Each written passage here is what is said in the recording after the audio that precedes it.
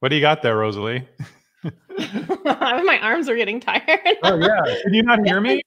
I know I couldn't hear you at all. Oh, Yeah, now I you was can like, hear me. wow, this John, this is a joke. I'm going to hold this up Sorry. for a long time. For a while.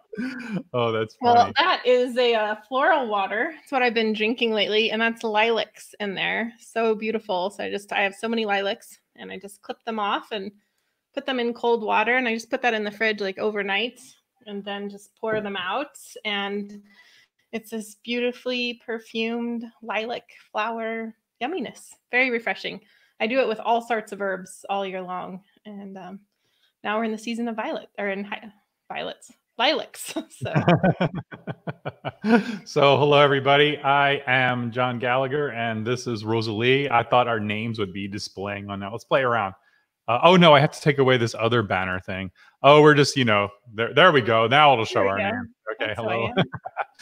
John Gallagher and Rosalee de la Forêt from Learning Herbs, and we're here for HerbMentor Live, which is a very casual live thing, Q&A for y'all, and maybe Rosalee will share something.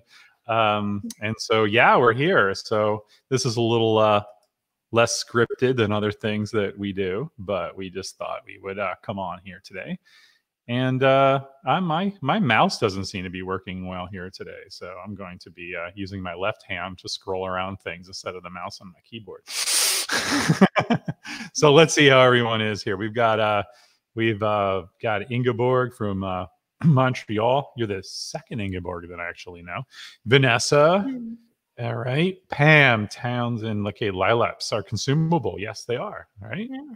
You know who I actually learned that from first? Who? Guess who I learned that from?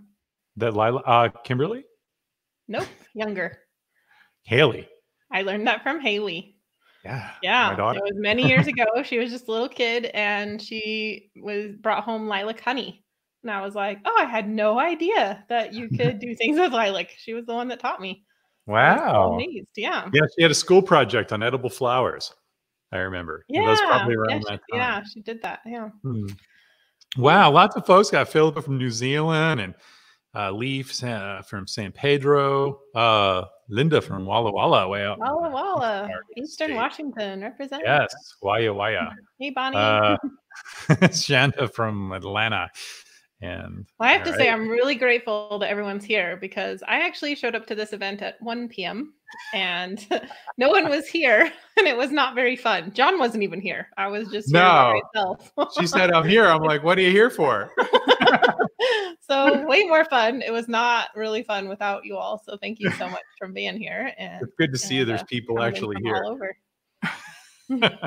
So we're broadcasting here over Facebook and YouTube Live. And so if you're watching on Facebook, and if you have a question, please do not put it in the like messenger chat thing.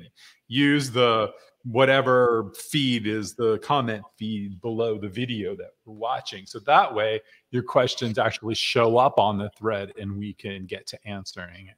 I think that's most of the housekeeping that I can think of at the moment. I'm sure Karen will let me know more. We've got Karen and Lee helping us out here behind the scenes. So hello, Karen and Lee. And hello, everybody.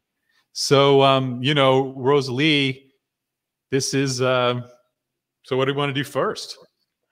Well, we're going to plan this right now. We could start by talking about cars because that just seems like an obvious place to start. Cars? Cars, yeah. All right. Like vroom vroom. Okay, sure. Yeah, go right ahead. Yeah. So the other day, I'm walking down the street and I see someone like from a car and they're like waving at me, and I couldn't see who it was, so I just waved back. Hi. And later on, my friend said, "I saw you, in town, and you didn't seem to know who I was," or I guess I was kind of hesitant in my wave or something. And I said, "Yeah, I couldn't see you through the glare and the glass or whatever." And she's like, "Yeah, well, didn't you recognize my car?" And I was like, "No, actually, that's just something about me. I do not know how to recognize cars. Like, sure, if somebody has like a bright yellow Mustang, I'm going to remember that. But most cars are just, like there's white cars and black cars and big cars and small cars. And There's older cars, there's newer cars, but really like the finesse of knowing a car, like how some people get really into car models, especially classic muscle cars or whatever, and they can tell you if it's a 1962 or 1963. And I just don't even recognize cars at all. And I rarely know what my friends drive. And so I was thinking about that because it's just kind of like a quirk of mine that I don't see cars in their individual light, you could say. And so sometimes it's, it's come up like, oh, what were they driving? And I'm like, I don't know, like a white car. And so I might like guess, like maybe it was like a Ford. I don't know.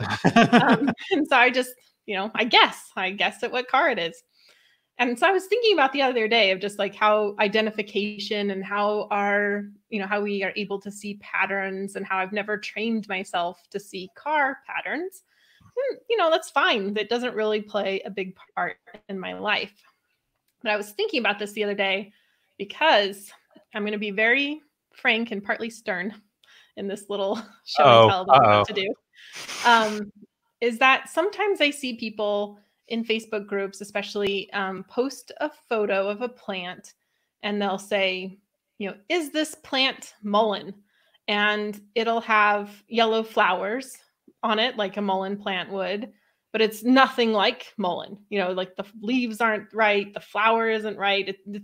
It has a yellow flower, but is nothing like mullein. Or I think of recently in the Wild Remedies Facebook group, we've had to delete several posts prior to them going live because people misidentified dandelion. There were several where people misidentified dandelion, and they said, ooh, look at this cool dandelion plant I found, but it really wasn't dandelion.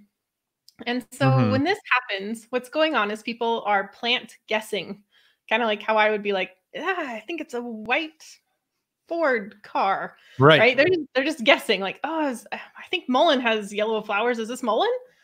And if somebody's just plant curious, like they're just stumbling along and they see a plant and they're like, oh, I wonder what that is.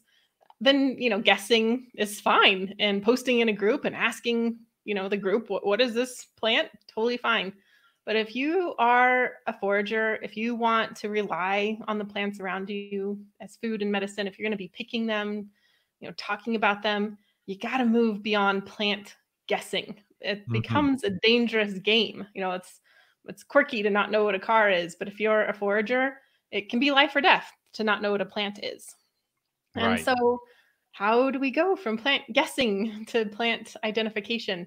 Well, we have steps to do that. And it's basically super simple. It's not hard, but it just takes a little bit of time and focus. So basically what you want to do is learn botanical terms, learn the different kinds of leaves out there, learn how the different names for those, how they like to grow, how they're shaped, learn about the different flower parts, and then how flowers are shaped and how they grow, learn about habitats. And I do, in our book, Wild Remedies, Emily and I do this step by step for you and show you that. We have illustrations in there. And in the Wild Crafters Toolkit, we do this really visually. And that's a course that can be found on HerbMentor. And we basically taken the information from the book and made it even more visual and have, broken it down so you can see those steps. And I'm sure if I wanted to learn about cars, it would not be that hard, right? I just have to apply myself a little bit and see, juxtapose different cars. The same is true for plants. It's just a matter of getting your brain attuned to seeing different patterns, learning what those patterns are. And once you do that, understand the plant parts, understand how plants grow.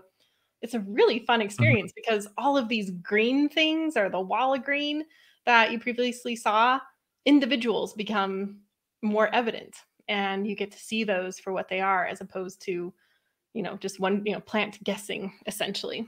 And I wrote some notes about this. So make sure I get everything. Oh, so one thing that I wanted to mention with that too, is if you're brand new to plant identification, it's really fun to start with one plant. And it's a safe way to start. And it's a way to really get to know a plant. So starting with one plant, really taking your time to get to know it.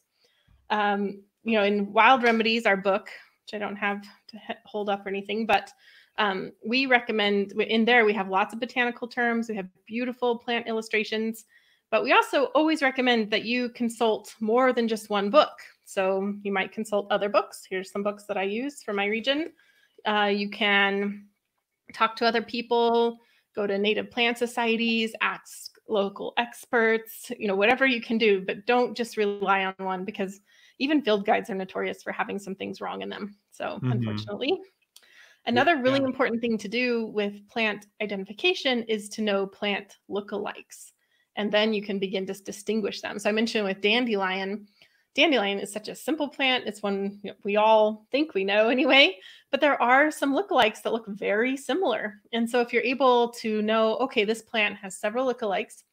For example, there's hawkweed, and hawkweed the flowers look very similar to dandelion, but they have very different botanical features. With hawkweed, there's several inflorescence or flowers on one stalk, whereas dandelion just has one stalk, one flower. Or the people leaves. think that dandelion like flowers all summer. I'm like, no, that's not dandelion that you're that's seeing. Not dandelion. Yep, exactly. Yeah. So know the lookalikes and know how to tell them apart.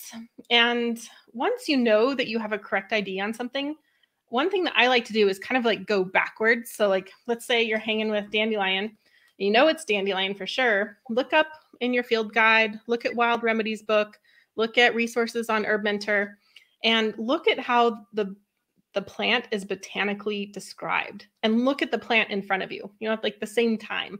And that can really be helpful. I've done that with so many plants, because sometimes, admittedly, botanical terms can be, it's a lot of new terms to learn. And sometimes if they're just kind of, abstract in your mind, it can be harder to get.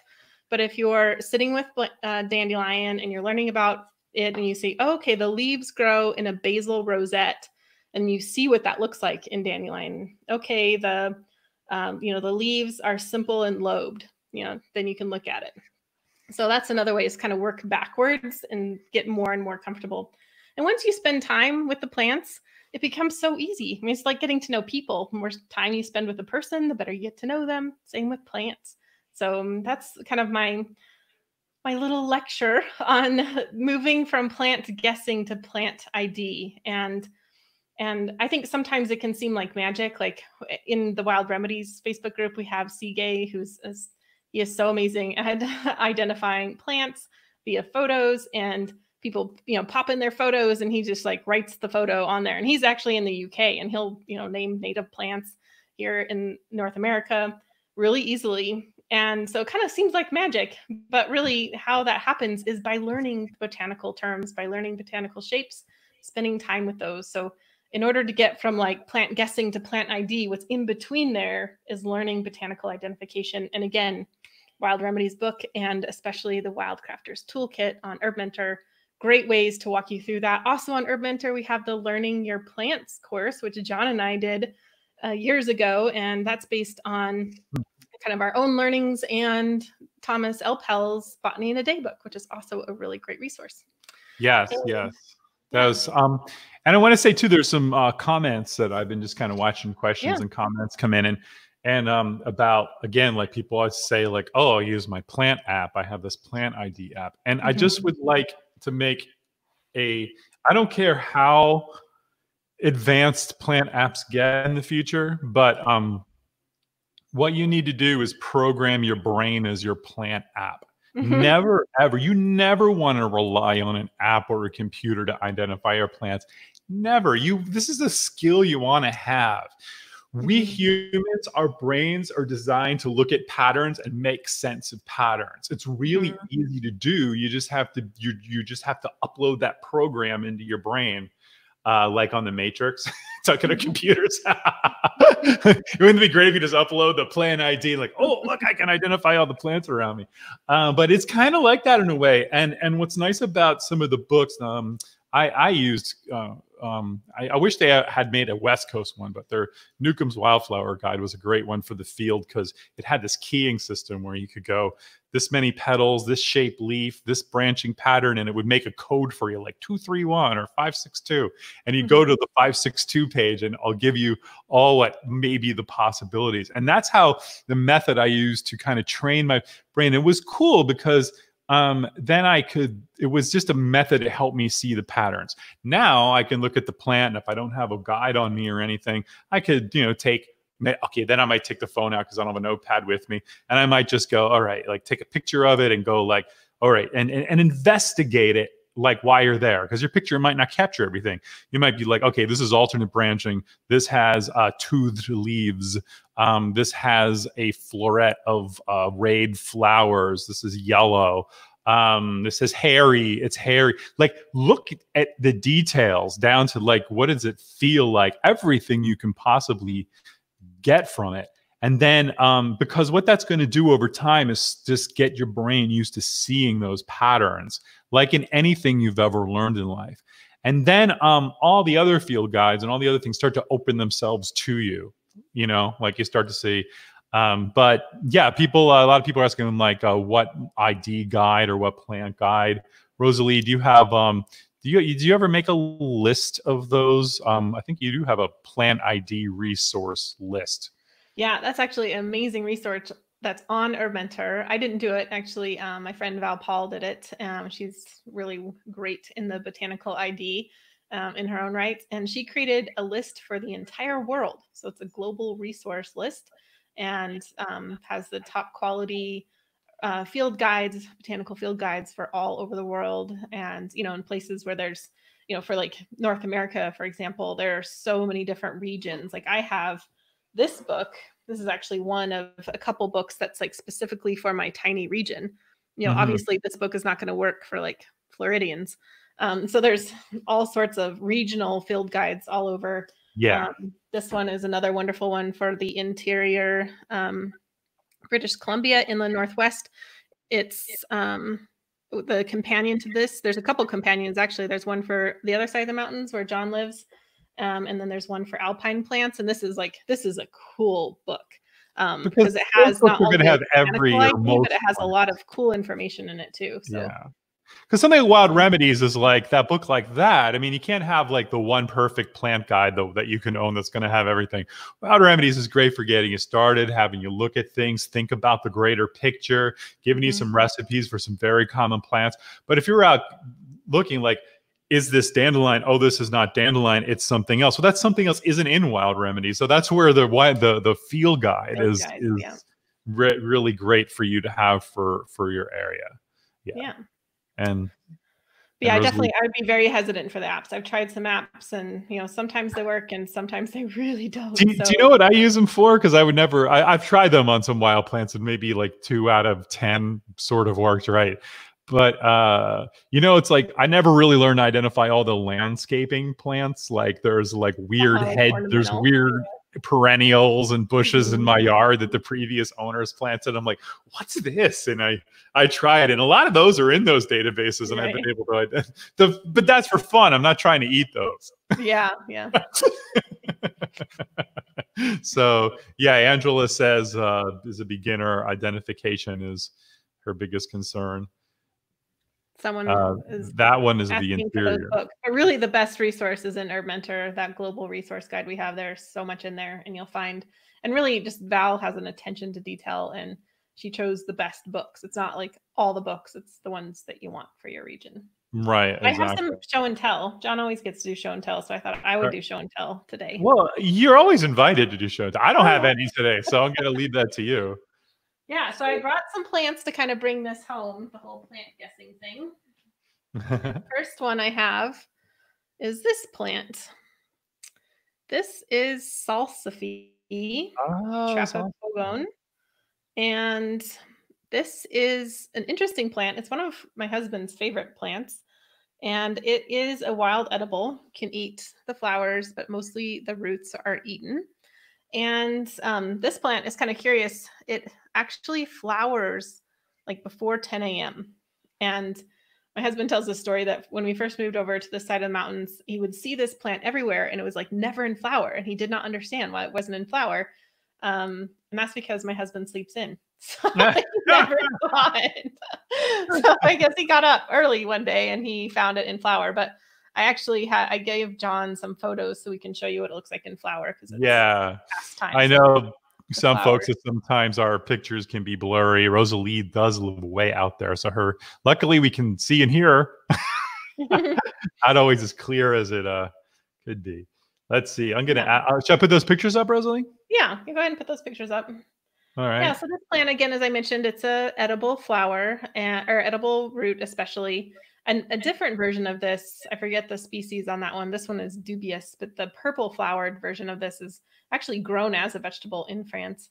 And that one has a little bit less bitter root, but it is the root. Oh, I'm showing this, which you can't really see, but there's this long tap root kind of thing.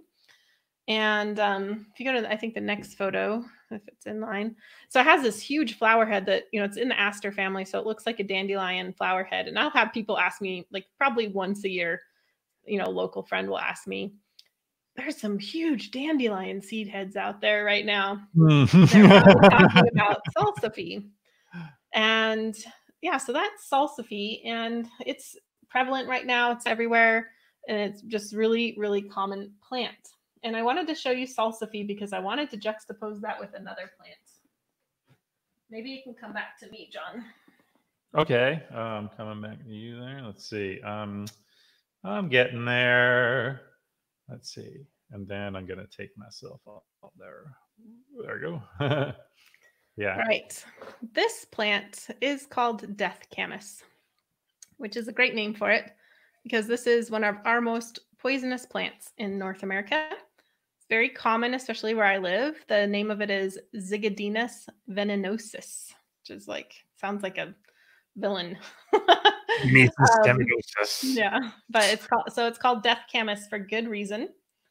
And this plant has a bulb. You can see that.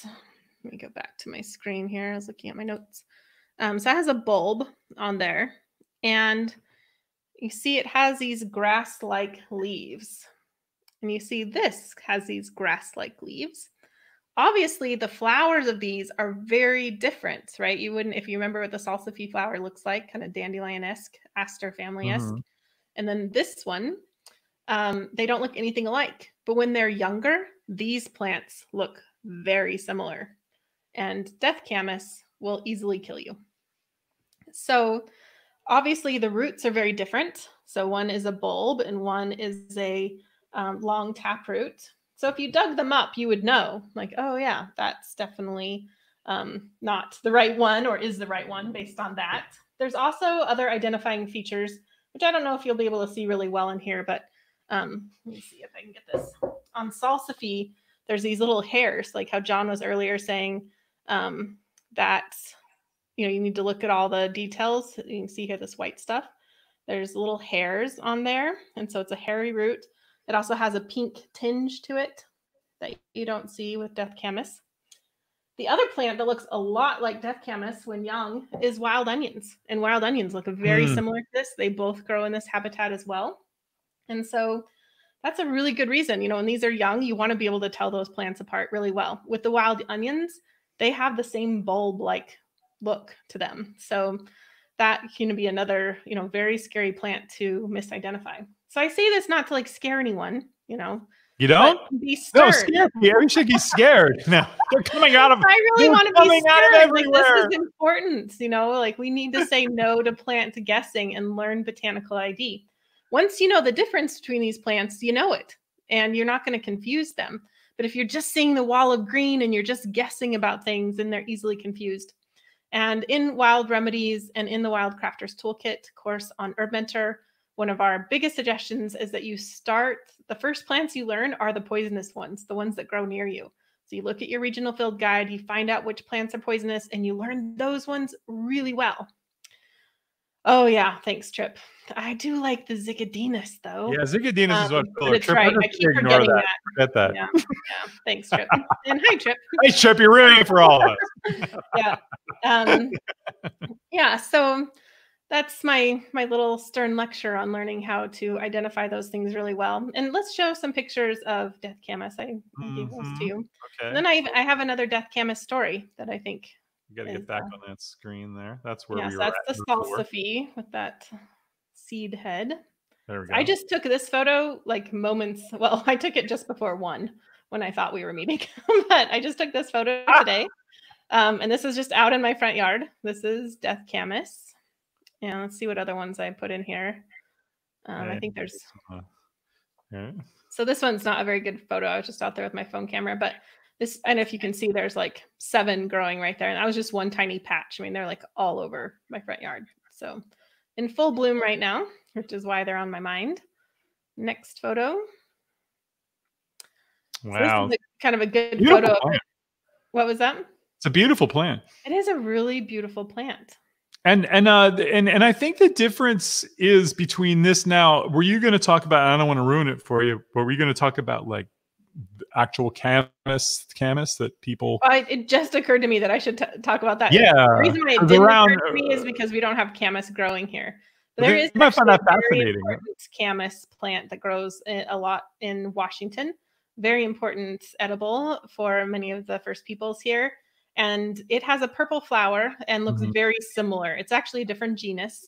That camas is Colombacea. But so they look very similar. And I learned about death camas when I was harvesting edible camas. And my teacher taught me you never harvest edible camas unless it's in full flower. And you always keep the flower head attached to the bulb, because these two will grow side by side and they have a very similar looking bulb. So it's the real deal. Yeah. And so this photo right here is actually in my chicken coop. And the chickens, those are smart ladies. You see that? They have like decimated all of the plants around it, but they knew not to touch death camas. So smart ladies. Next photo. There's the ladies. Aren't they so cute? Yeah, that's Stellaria 2 and 3. Stellaria 2 and Stellaria 3? Yeah. You named them all Stellaria? Stellaria 1 got eaten by a goshawk, or goshawk, so that was, yeah, not so great. But it was the perfect botanical name for them because it, looks like stars and everything. So 2 and 3, can't tell them apart. Whoops. Yeah, we just. Did you show that? Not yet. I was gonna, that was the big surprise. Okay, I'll lead up to it. All right. Well, that was the sneak peek. So years ago, I was at a wedding. It was a friend's wedding, and I was actually the photographer for the wedding, very casual wedding.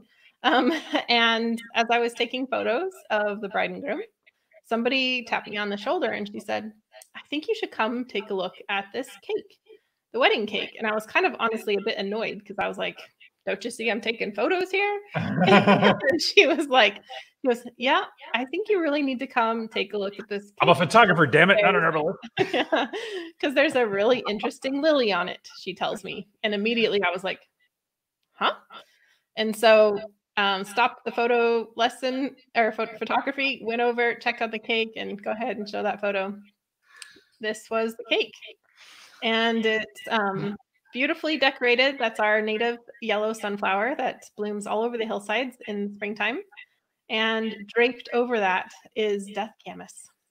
And somebody out of the area decorated this cake so beautifully. She's actually a good friend of mine, and she's learning to be an herbalist.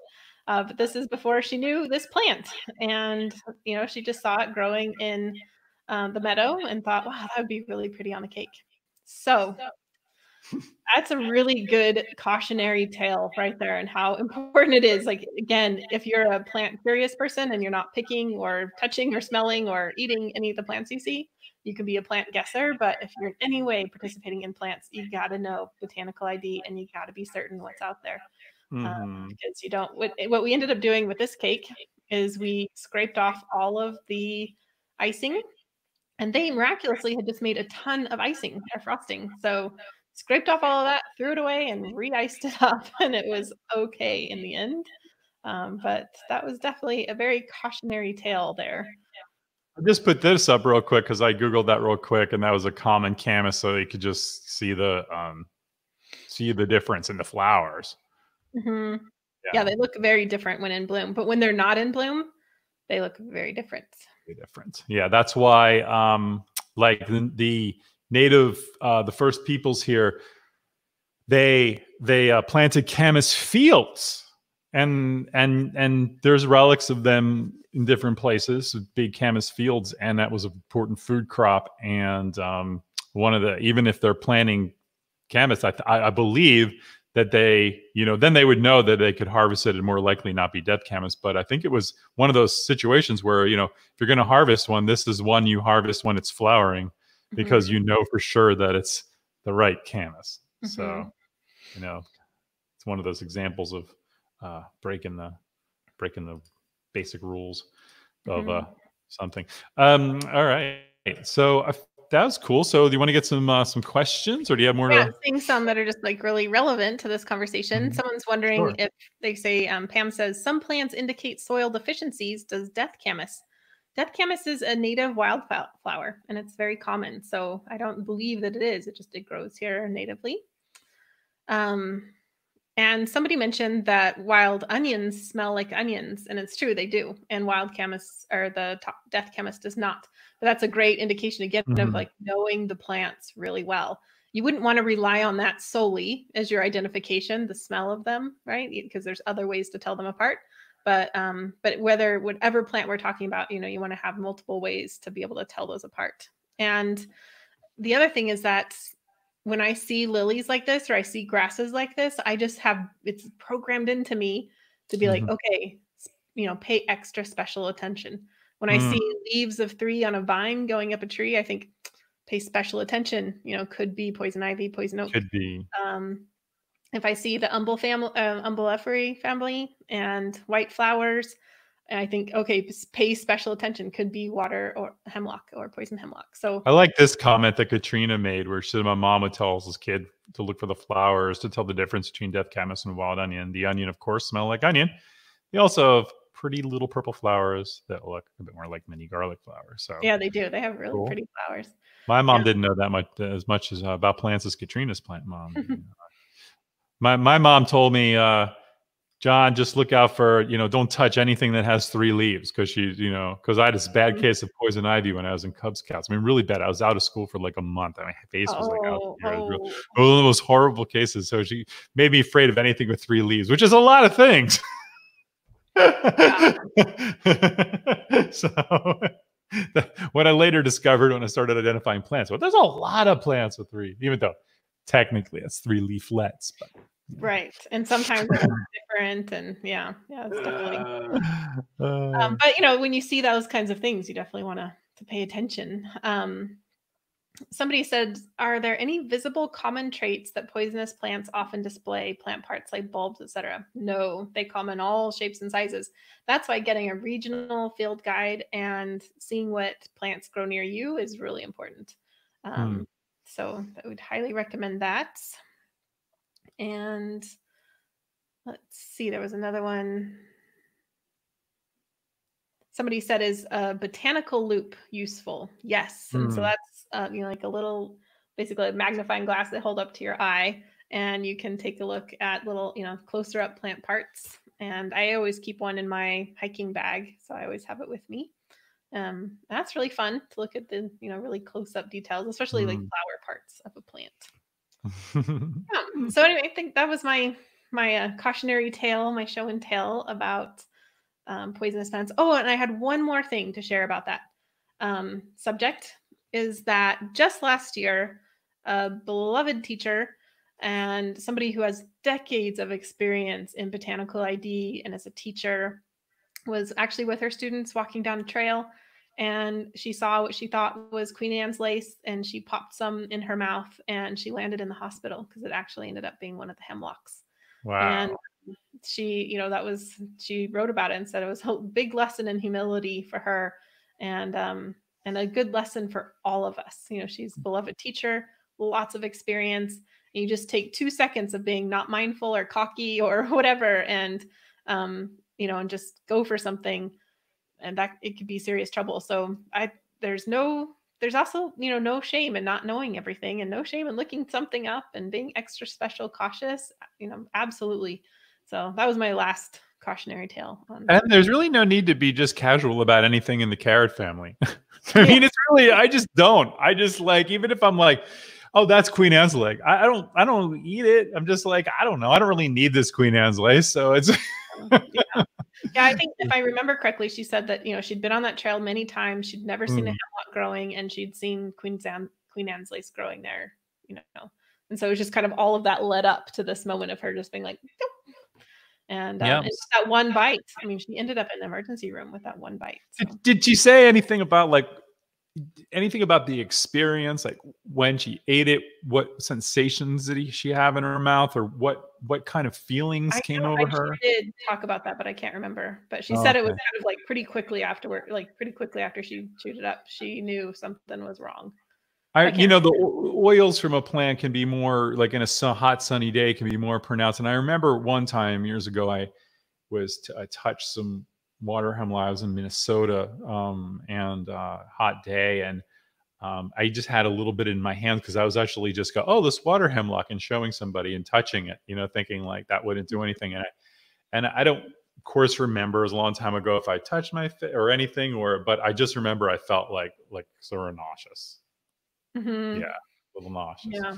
So you don't need to play around with, for sure. Yeah. We have tons of another ones we could talk about is the difference between comfrey and foxglove. Those two look very similar before flowering. When they're just leaves, they look very similar. So there's lots of things out there. And again, that's why about lookalikes, because if you have a good book and you're looking up comfrey, it'll say in there, this will look a lot like foxglove, which is potentially toxic. And yet, when you do that and you work with comfrey, or you're growing it, or you're using it, or harvesting it for medicine, and you use it year after year, and you establish that relationship, like at this point, I don't think I could mistaken foxglove for comfrey. Like that's not going to happen, because I know a comfrey, because I've worked. And that's the advantage of this time. It's very easy. Yeah. But earlier on, there's just those big leaves coming out, and yeah. So we can talk about any topics or things that people want to talk. We just started with this plant ID thing because Rosalee was excited about her death camas cake. And she had show and tell. I actually thought about the death camas was blooming, and so I thought, well, that'd be a fun thing to show people and just talk about, potential seriousness. And I'd forgotten about the cake story until just late this morning, and then I wrote John. I was like, "Can you put a photo up today?" Yes, modern technology, we can very put photos amenable to that. Oh, so that's cool. So Sue had asked to talk about hemlock, and we did. So just about plant ID and getting to know the families, and it's just so much like people, like getting to know people, getting to know their families. What are their patterns, to the point now where I can go to a place that I don't know the exact species and look at a plant and know that, oh, this is in the mint family. And I can't think of any poisonous mint family members. So if I'm sure it's in the mint family, I got that square stem and the opposite leaves. There's a really good chance that plant's really not going to be poisonous. So there's things like that. The more you work with them, and you can work with families. I don't want to. That's a disclaimer. I don't know. There's always one plant that breaks the rules. It's like opposite leaves, square stem. Well, what about nettle? Well, yeah, sort of. It's got opposite leaves anyway. A little bit of a square stem. Somebody's asking about burdock and if there's poisonous lookalikes for burdock. And so one thing about that I think is another good thing to mention is that, so I mentioned that foxglove and comfrey can look very similar, and John saying I wouldn't confuse them now because I know them so well. But in the beginning, you can confuse anything. Yeah. So what I think looks like burdock might be nothing about, someone else may more easily confuse burdock because maybe in their mind they just see big leaves, and they don't know about looking at the underside of it to see the silvery gray color under there. They don't know the feel of that compared to another leaf like mullein. In fact, I've actually seen that in the Wild Remedies Facebook group, someone posting, I can't remember now, one or the other, mullein flowers or burdock, or mullein leaves or burdock leaves, but it was the other things. So I would never think to confuse those two, but it's very easy to do that again if your eye hasn't been trained yet. Some plants might be confused. There's rhubarb, and that could be confusing with burdock, and those are definitely, you don't want to eat rhubarb leaves. There's cocklebur, and that could be mistaken for burdock. So there are some out there, and again, it's a good idea to really get to know burdock, spend time with it, and really see it. And really, it doesn't take, like, you don't have to become a PhD in botanical ID. It just takes some spending time with the plants And to get it. and also like where it's growing, like how burdock looks in my yard, it's going to be they may look a little different as far as size and slight shape and things in Rosalee's yard, or that's an example. But and sometimes different like you could be traveling somewhere and maybe like, oh, this is already seeded where I live, but it may be just coming up there or higher up in elevation, or things can look just a little different sometimes too. So as you get to know them, and that's why it's good to know those core identification patterns, because then like when you get down to that, then you know more likely that's that. But you know, it can be really interesting how the same species can look different and not vastly, but sometimes they do. I mean, like say poison ivy, that's a trickster, because like, you know, it could be a bush, it can be a running vine, it could be a thick hairy vine up a tree. You go to Eastern Washington, and then as soon as you think that it doesn't grow anywhere near where I live in the Pacific Northwest, like you in the west side of the Cascades, you go to like a park in Seattle where it's this one spot where it's like everywhere, this one park. It's like, how did this happen? You know, so there's always, you know, so it's good. This stuff keeps you on your feet, keeps you aware, keeps you paying attention, keeps you present in nature. And that's what it's about, right? Your connection, and should be fun, not like overwhelming. To me, it's a challenge and it's fun. Like, and I don't like, you know, I know that it feels overwhelming to begin with, but as soon as you meet one friend and then another, and then before you know it, you start going, oh, okay, I got this. So yeah, absolutely. Yeah, absolutely. Sandy says, I find that even when I look up the plants in an ID book, I still have a hard time trusting that I found the right plant. Any suggestions? I totally hear you on that one, because it can be difficult to take, you know, something in a flat piece of paper and translate it into what you're seeing in front of you. So I do have a couple of suggestions on that one. If you can find somebody near, you know, that's in your region to learn with, that's an excellent way. That's how I learned plants. And I definitely can appreciate that. I really am so grateful I had a mentor that was there with me, teaching me about it. So some places you can go are interpretive centers. Native plant societies have chapters all over North America, and they often offer free field trips. They have free meetings, and those people love to geek out about plants. And so to have another, you know, new plant person walk up and ask about them usually makes their day. So there's that. You know, there's herbalists leading plant walks. There's nature centers, botanical gardens. So look for the plant people near you, and you'll find them. They're there. And plant people. Yeah, you'll find them. So that's they're near you. Another way is if you're a member of HerbMentor, we have so many videos, and that can be helpful just instead of just seeing like a photo or just, you know, the botanical ID description, but seeing a video of it, and that can be really helpful too.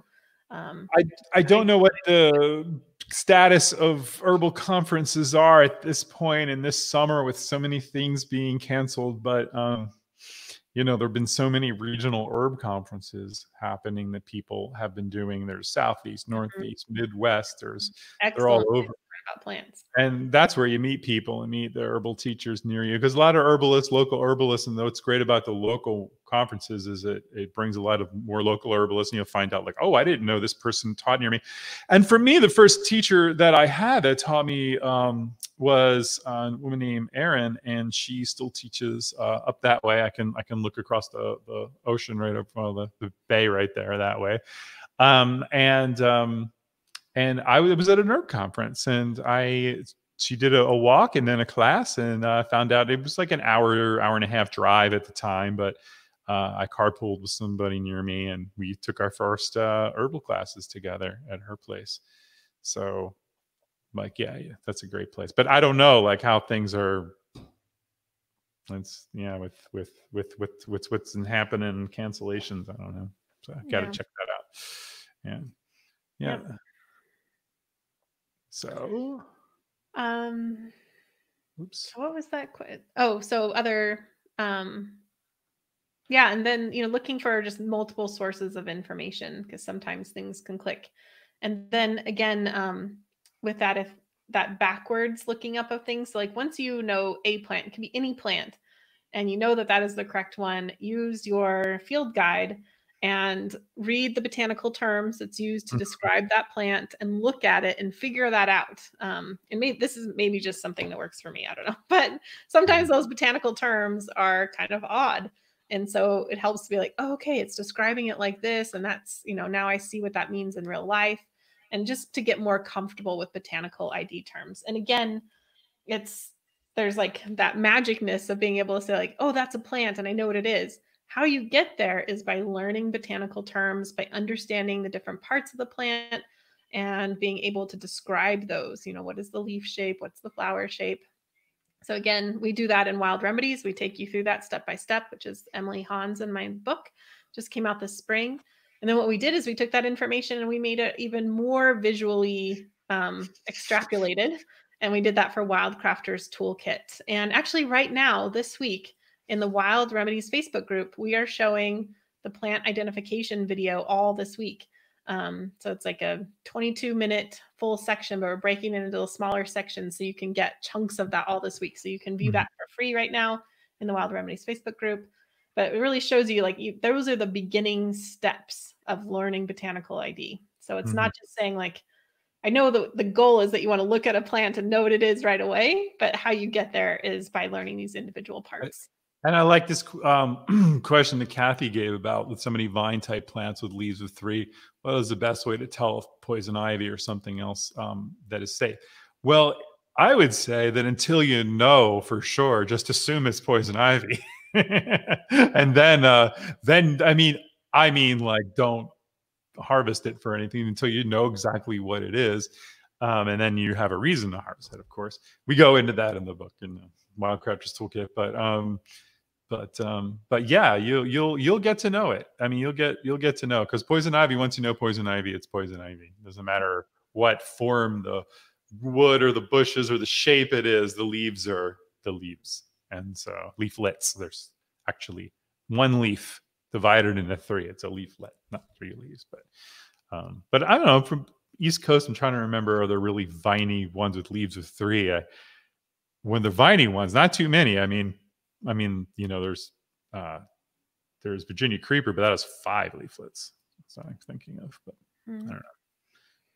Yeah. Patricia says, hi, Patricia. She says, when I was learning as a child, our elders wouldn't let us pick anything until we have watched the particular plant go through all the seasons. And I remember, John, when you were first learning, it wasn't necessarily like that, but you did spend a year, like you had you'd learn a plant for a month, learn a plant for a year. But you really spent a lot of time learning individual plants and really spending a lot of time. And that's how we love to learn them. Yeah. As herbalists. I mean, that's often the recommendation. I find it a little impractical, just in the sense, like when I first started Botanical ID, I wanted to know everything. And I definitely spend a lot of time with my field guides, a lot of time out in the field. I did an herbarium, which was really fun, which is basically, you know. Oh, yeah. I did like hundreds and hundreds of pressed plants that I put into my herbarium. Yeah, I forgot about that. All in on that. But I still, even though I was just following my inspiration and running with it in my obsessive personality type of way, but I was still getting to know individual plants, well. So, yeah, so that's definitely something to consider there.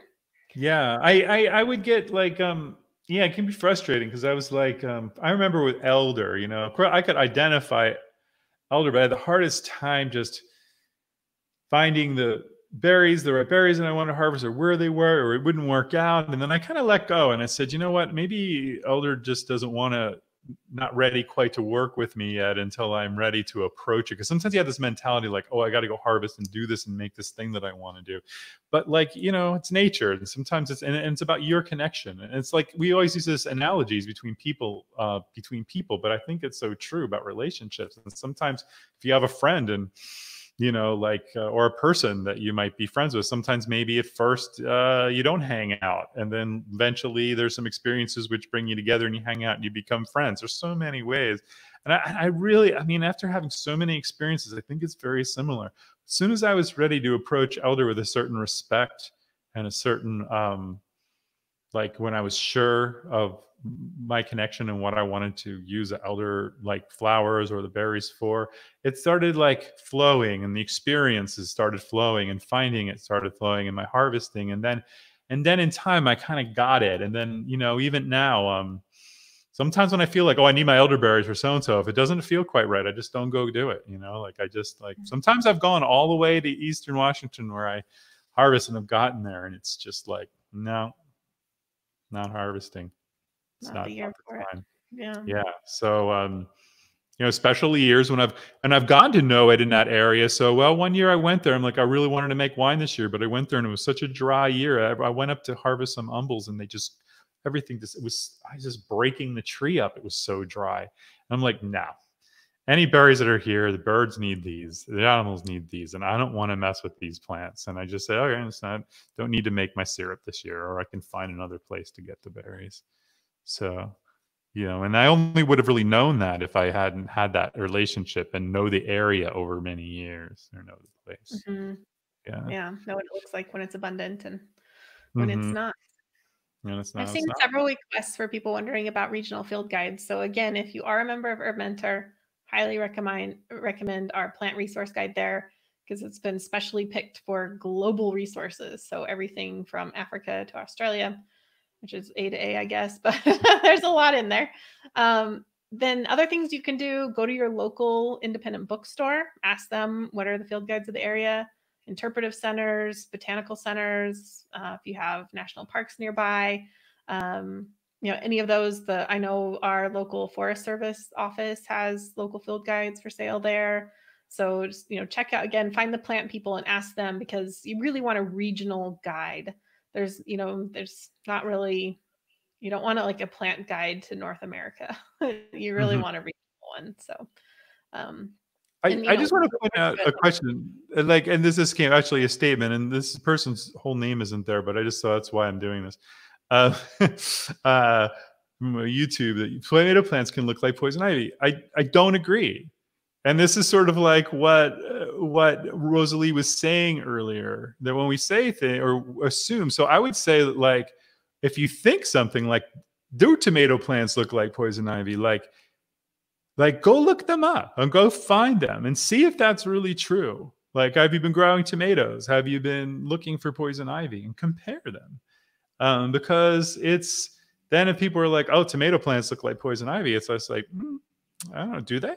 So just putting that out there, because this makes it fun to learn about. So I'm not trying to point anybody out or, you know, say, no, this was a great illustration. So thank you, A, that I just wanted to put out there. So, yeah.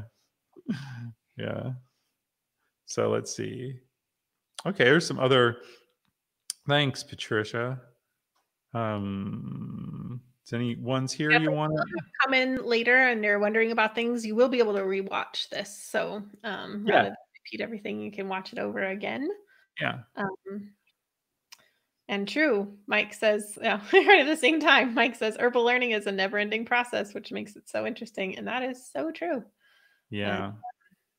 And it's so many different layers too. You know, like that's one thing. For example, I learned this from Kimberly, actually, John's wife, many years ago. She told me every year she likes to make something new with her favorite plants. And I really loved that. And I also try to incorporate that in as well. So, you know, just trying like something new, something I've never tried before. This will be a little sneak peek coming up really soon on the Learning Herbs newsletter. I made a cake with lemon balm. Yeah. It is so amazing. The cake is good. And then I made an icing with the lemon balm syrup. Oh, it's so good. So if you're not signed up on the Learning Herbs newsletter, I definitely sign up for that, because we're going to be mailing that out, I believe, next week. I think I have a thing for that. Oh yeah, I made this little scrolling thing. I forgot about this. You could actually go to the bottom of the learningherbs.com homepage and get on our email list and to get those cool things. So Rosalie, let me ask you, is that cake, is it for my birthday? Are you mailing me a copy of the cake? I'm sending you a photo and telling you that as I eat this cake, I will think about you. Oh, it's next Wednesday, my birthday. Yeah, yeah. Oh, we should see how old people. Your birthday, John, is that your birthday is always when the lady slippers bloom here. So. Oh, that's very poetic. Yeah. I'm hesitant to say for people to guess how old I'm going to be. Don't guess anything. Don't guess anything above 50. Don't guess anything above 50. Sounds like I'm feeling a little sensitive on the subject. You can guess anything below 51, but not anything above 50.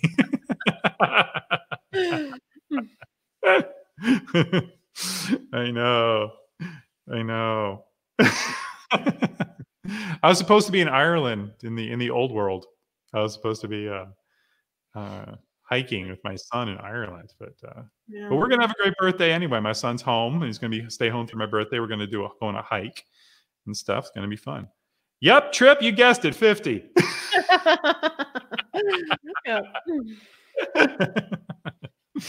All right.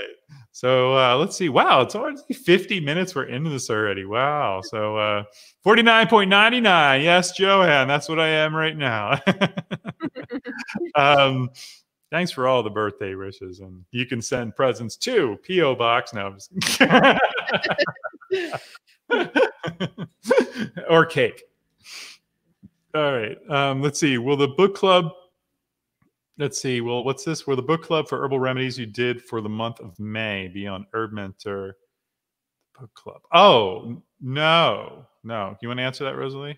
Sure. Yeah. So this is referring to the Wild Remedies Facebook group, and which is based on the book. And for the month of May, we did a bunch of discussion prompts, and we're in our final week, and we're at the end of the week. For people who participate, we do a drawing for an annual membership to HerbMentor. But those, basically that's kind of like come and gone, because we did those discussion prompts and had the discussions. Yeah. What we're going to do is we are going to archive that group when it's all over, which means that anybody who's a member of it now will always have access to it. So you can go through and look at those discussion prompts and see all the fun posts of their people making all sorts of fun recipes. So after the month of May, we aren't going to be doing new posts in there, but you'll have access to all of the old ones. So.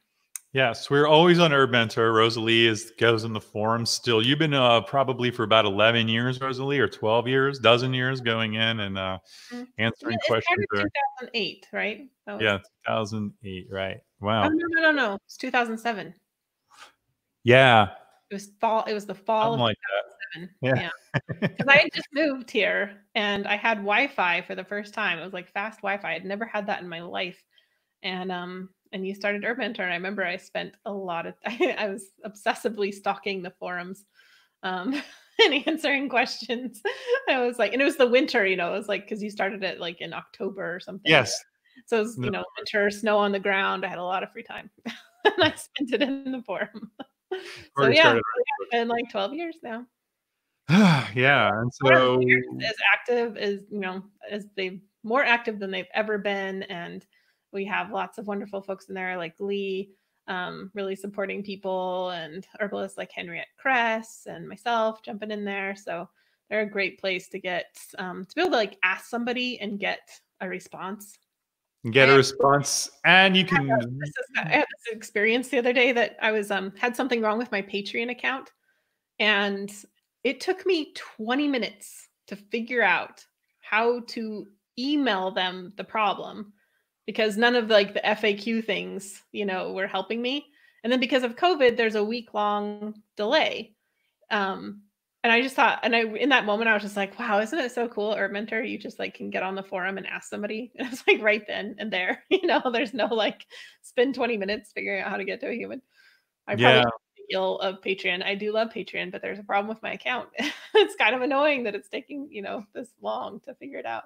I like that you can just have a thread and have a question, and you can just keep discussing that one thing under it and then go back to it, and it's always there. And then that's where we can safely have discussions. Like on Facebook, it's challenging because you don't know who's out there and who's watching and whatnot. And in our own environment, we can have longer discussions. We can have more in-depth discussions, and also we have the case study part. And the case study part, we're very responsible. Someone has like something they want to learn about chronic herbs for some chronic situation. We have a case study form which allows you to go in and really dive into it and learn to think like an herbalist. And with the help of other people, and you go through that and you can just geek out and go deep like you could never really go on a Facebook thread when it's buried 20,000 things deep before you know it. What happens on Facebook is somebody says, like, what herbs are good for high blood pressure? And in places like Alchemy of Herbs, which we have a very large, bustling group of people there, within minutes there'll be 20, 30, 50 replies. And everyone just saying like the one thing, and the replies are just all over the place. And it's just like, for the person asking it, I always wonder, like, how is that, for you? Because you've like asked this question, now you have 100 responses of these random people's advice. And, how do you know like what to use or how to do it? And that's what we do on the case study lab in the forum, is we show people how to like really get that information in a way that's actually helpful. And we do plant ID.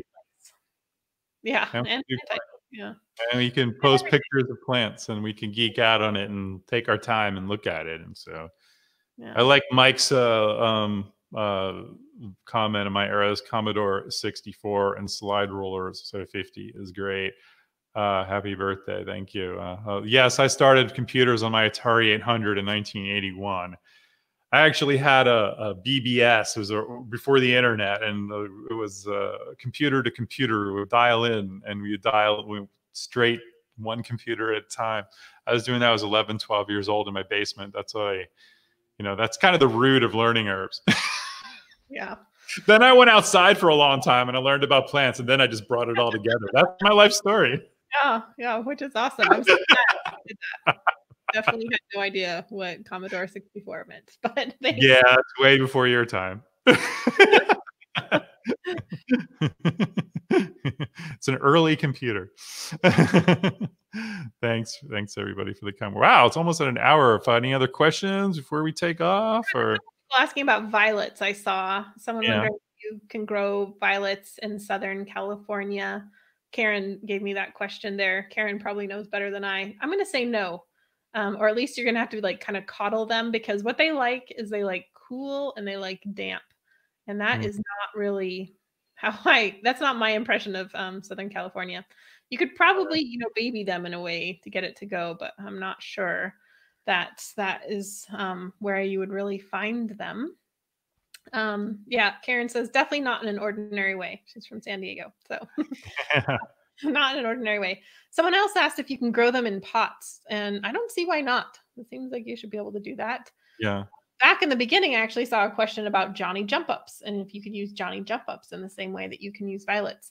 I have never done that, but I have seen herbalists like Carolyn Gagnon, who's a French Canadian herbalist. She talks about doing that. And I just saw a post from Larkin Bunce, who teaches at the Vermont Center for Integrative Herbalism over in Vermont.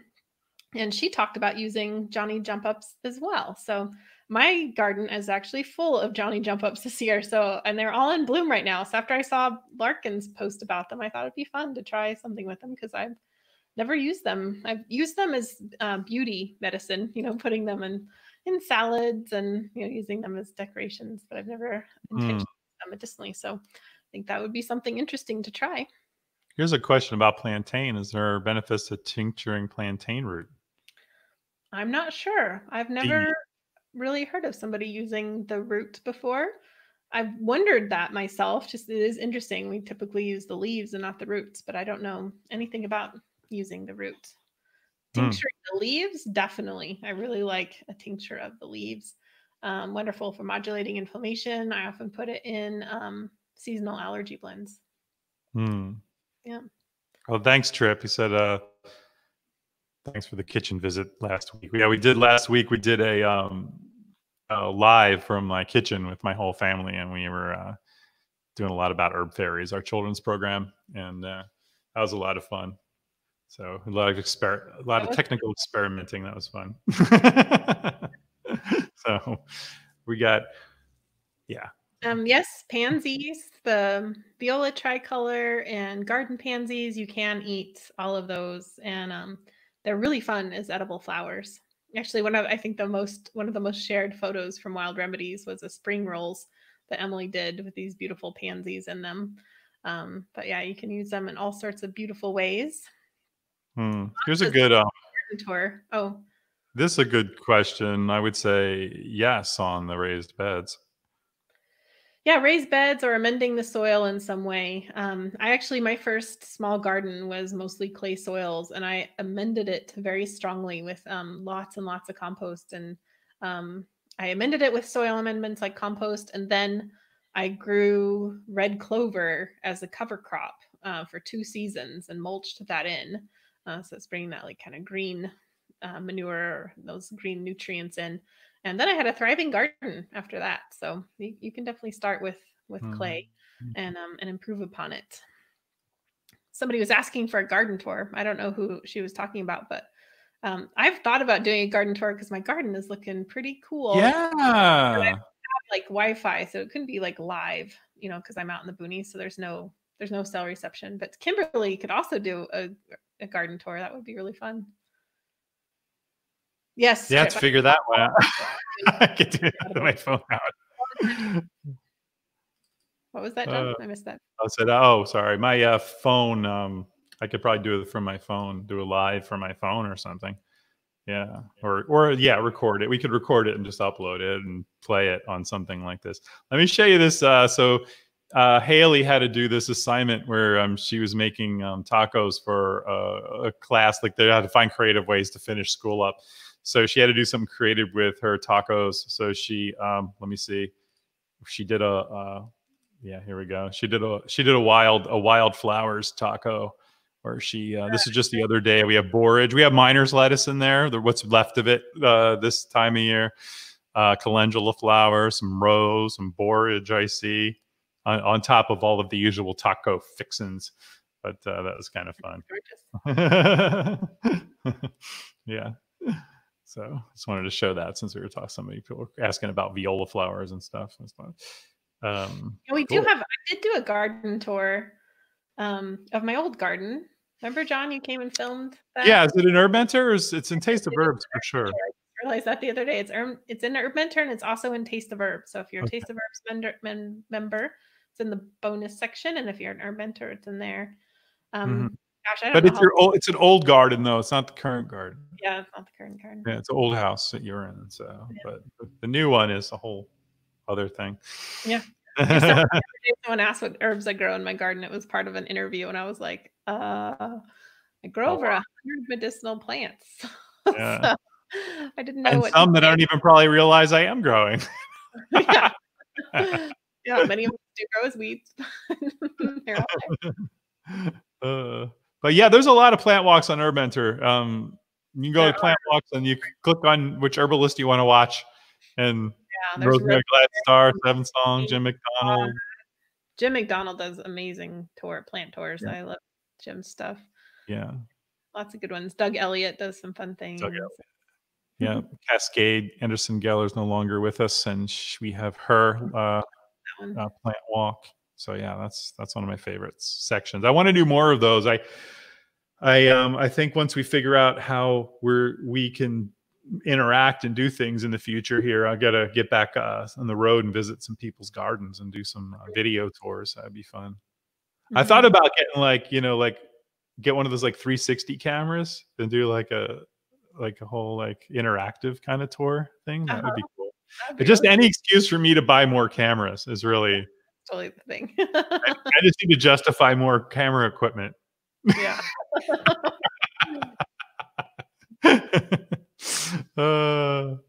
So cool. Oh, thanks, Anna. Recently upped her membership, and that's great. Thank you. Yeah, we have lots of new stuff on there. We're featuring Cultivating Wellness, which is a medicinal herb gardening course right now. That's on there too, which is fun.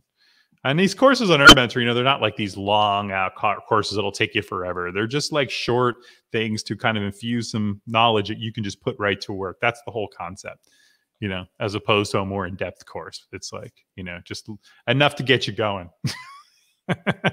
And then talk about it in the forum. That's the idea. It's like having experiences, ask some questions, share some wins. I think one of the best ways to learn about herbs is to teach other people. And so we provide that environment for people. And that's how Rosalee started learning. Like 12 years ago, you started just sharing in the forum. And if you didn't know the information, you'd go look it up and then you'd go share it. And then you took more courses and whatnot. And here you are 2 books later. So, it's been an interesting journey watching your process, but just immersing yourself. And, that's the way to do it. Do you know about mouse-eared chickweed and that can be used in recipes in the same way as common chickweed? Asks Laura. I feel like I can't answer that with 100% certainty. I think people do use it similarly, but I would really want to check in on that. It doesn't grow near me, so. Yeah, I see it, and I guess anytime I've seen mouse-eared chickweed, I've been like, well, there's non-mouseweed chickweed over here. I'm just going to pick that one. And so I haven't bothered to find out. Good question, though. Yeah. Does HerbMentor part of the she's commenting on YouTube, but on the Wild Remedies Facebook group, that'd be a good question. Someone asked about HerbMentor. Does renewal notices? Yeah, anytime you're going to expire, we send a renewal notice if you're a yearly subscriber. Yeah. But if you ever have questions or need help or something's not working, just contact support. We have a little blue chat bubble on the bottom right of all of our sites. Karen, Lee, Jewel, Tracy, Karen, Lee, Jewel, and Tracy. I think that's the team. Yeah. And Karen just mentioned that Kimberly did do a live from her garden for the Herb Fairies Facebook group. I want to go watch She did, right? Okay. Yeah, we should do another tour because it keeps changing. Yeah. We're doing a webinar on herb gardening, and you're going to see information about it go out next week, and it's going to be showing next Thursday and Friday. It's called How to Start Growing Your Own Medicine, and if you're on the Learning Herbs list, we'll be sending you info about that. Yeah. Or I guess on the Facebook page too. We'll be posting that there too. Do we cover Thai herbs? No. But do we? I don't know. No, we haven't. But we've done herbs from other areas. Usually it requires Rosalee traveling there and then doing videos. I'd love to go to Karen. Hi, Karen. She's wondering if papaver seeds are edible, and they definitely are. That's, the papaver somniferum seeds. That's what you find on like bagels. And I mentioned that lemon balm cake. I put poppy seeds in that cake too. So, and we have actually on the blog years ago, I did a poppy seed kind of like nougat recipe. And in there, I talked a lot about poppy seeds. So if you go to learningherbs.com and go to the blog and then just do a search for poppy, I'm sure it'll come up. Cool. Yeah, this is the point in the live where we're just looking for a couple last questions, and been on a little over an hour and 10 minutes, and just to make sure Karen's behind the scenes there has said a couple times, if you do have any questions about anything Learning Herbs HerbMentor related, if you have had any technical issues or not getting certain things, just contact us and we'll investigate that for you, because we have to talk to you personally about that. And let's see, I think that's so okay to eat California poppy petals and use them to decorate cakes? Good question. Yeah, it is. Yeah, we have them growing all over right now. They're all just blooming everywhere now. I've taken some pretty epic photos of California poppies in Port Townsend. Yeah, they're weeds. So are calendula. Calendula is a weed. Yeah. It's like there's no shortage of calendula. There's a lot of great things blooming now. Hawthorn flowers are abundant, and roses are just starting. I saw my first roses today, so I'm pretty excited about that. I've been stocking up on honey so I can make rose petal honey. This strange looking liquid in here is actually a soda that Kimberly made with hawthorn and rose petals. So she made it with fresh rose petals and hawthorn flowers, and it is a great soda. She's not eating sugar right now, so I'm drinking all of it because, you know, and it's great. I love when she makes stuff that treats that work, that I can just eat, drink, and then have all to myself. But that's actually, she's doing a lot of fun experiments for a book that's coming out next year. And so I've been, yeah. Oh, and she made this great rose syrup. It's like a rose, and she did this combination thing that I never had seen before. And you have to ask her about it. And I just put a little in like some sparkling water. So good. It's like, get that. It's like the best rose soda ever. Yeah. Yeah. Good Yeah, I stuff. love making oxymels or shrubs, which is basically like a vinegar, honey, herb mixture, and then putting that in sparkling water. It is like instant soda that you make yourself. So delicious. I go through a lot of my soda streams right now. Someone's asking about the live we did in our kitchen, if that video is available. I don't know how easy it would be to find down the feed on the Learning Herbs Facebook page, but if you go to the YouTube, go to the HerbMentor is the page, not Learning Herbs. And that's just because of some weird thing that happened years ago where someone took the name Learning Herbs and I couldn't, so I used HerbMentor, so I just did it that way. But if you look on the HerbMentor YouTube channel, I put it public. It should be viewable there on YouTube. Just look for like YouTube, I guess, /HerbMentor. I don't know. Like you'll figure it out. Just on there. Or yeah. I have some good questions here that we can just finish up with these. Well, first, Liana says, I'm jealous for just waking up plants here in Minnesota. You know, kind of the other day I was wishing I could just like redo spring again, because spring is so beautiful. And it just, here it kind of like starts like almost achingly slow. Like I'm just so excited for everything to come out. And then all of a sudden it's like, wham. Wham. I just can't even keep up. So I'm at that stage now where everything's happening so fast that I kind of wish I could like do a reset. So my advice to you is unsolicited advice. It's just to enjoy every second of it. And I'm kind of jealous of you that you have that spring ahead of you. So let's see, there were some other questions. Oh, here, Katrina says, how do you tell which roses are medicinal and which are decorative? Are any domesticated roses medicinal? Well, in terms of the roses I like to use wild roses and roses that smell pretty. And so what I mean by wild roses is roses that haven't been hybridized, so that they have 5 petals. There are some hybridized roses that have only 5 petals, but generally those 5 petal roses are the ones that smell really good. There are some hybridized roses that also smell really good, and I would use those too. If a rose doesn't smell, it might still have medicinal properties. I don't know, because I don't use them, but I'm also kind of like, the reason why I use them mostly is for the smell. So if they don't have a smell, I'm just kind of not really interested in them personally.